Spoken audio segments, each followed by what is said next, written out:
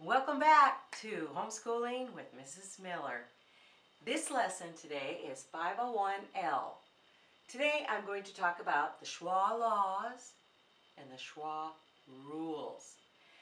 I will go rather quickly through this, but it's just a way for you to understand that nasty Schwa. I shouldn't say the nasty Schwa. It's fun, but that Schwa, the unaccented syllable, it makes spelling more difficult.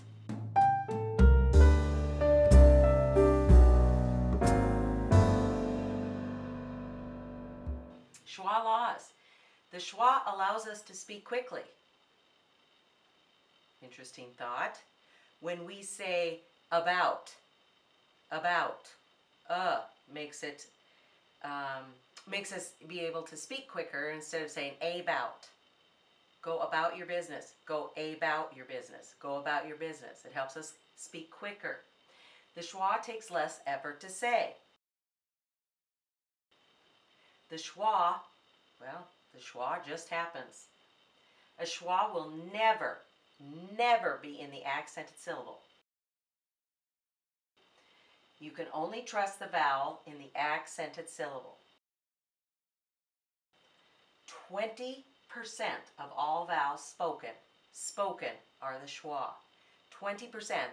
That means 1 out of 5 syllables that come out of our mouth are the Schwa.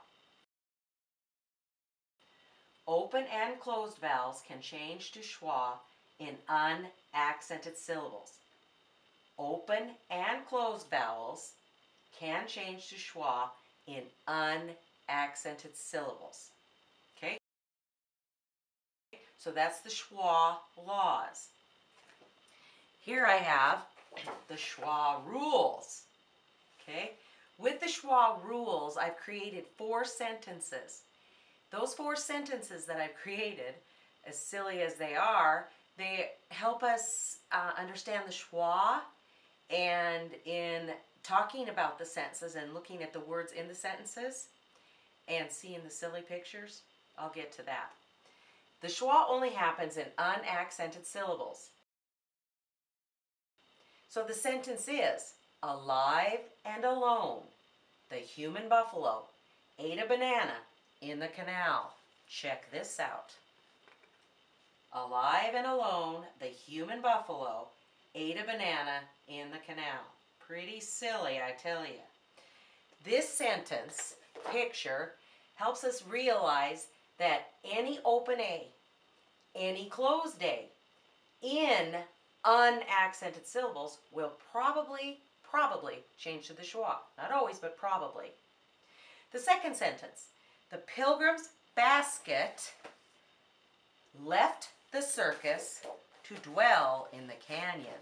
Here we go. Here's our picture. The pilgrim's basket left the circus to dwell in the canyon. This sentence is used for the Schwa in the respect that any closed vowel can change to the Schwa. Any closed vowel. Closed A, closed E, closed I, closed O, closed U. Any closed vowel can change to the Schwa. Third sentence. The oval pencil will travel to the capital. The oval pencil will travel to the capital.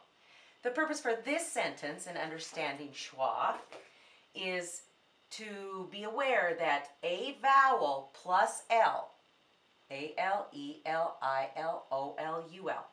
at the end of a word, at the end of a multisyllable word, will change to Schwa in unaccented syllables. A lot of information here. And the 4th sentence. Here's our picture. Elegant Jessica is a confident enemy on the balcony.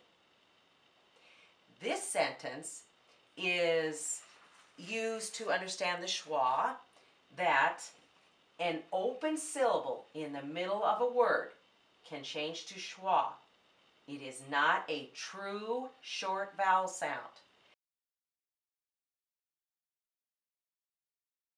Now when I say in the middle of a word, keep in mind that this elegant Jessica can only be found in 3 or more syllables, because there is a middle syllable in a 3-syllable word. There is a middle syllable in a 4-syllable word.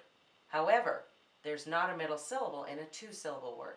So elegant Jessica only takes place in 3 or 4 or 5-syllable words. So you can tell that the schwa is bigger than just your 2-syllable words. So here we go. Schwa laws, schwa rules. Have a great day. Thanks for joining us.